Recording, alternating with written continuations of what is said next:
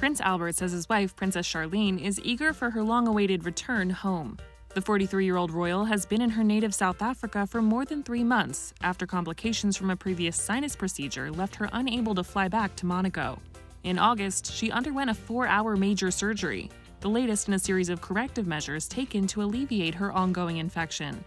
In a new interview with People magazine, Albert shared that his wife is looking forward to getting back to Monaco. He told the outlet she's ready to come home, adding that how soon she comes back, quote, depends on what her doctors say.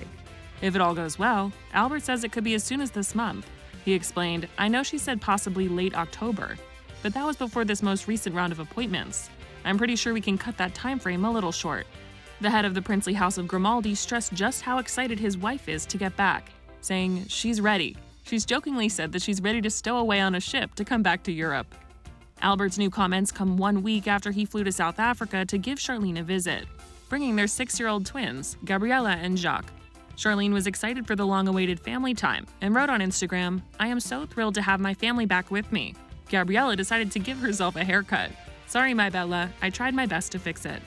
Albert told People of the trip, of course she was delighted to see us and to spend time with the kids. The family fun marked the first time Charlene had seen Albert, Gabriella, and Jacques in person since mid-May. Her medical saga caused her to miss out on spending her 10th wedding anniversary in person with Albert back in July. That, combined with her time away from Monaco, fueled tabloid rumors that the couple's marriage was on the rocks. Charlene and Albert have consistently denied the speculation, and in an interview with South Africa's Channel 24 in July, the princess opened up about how difficult it was not to celebrate that marriage milestone with Albert. She said in part, I miss my husband and children dearly.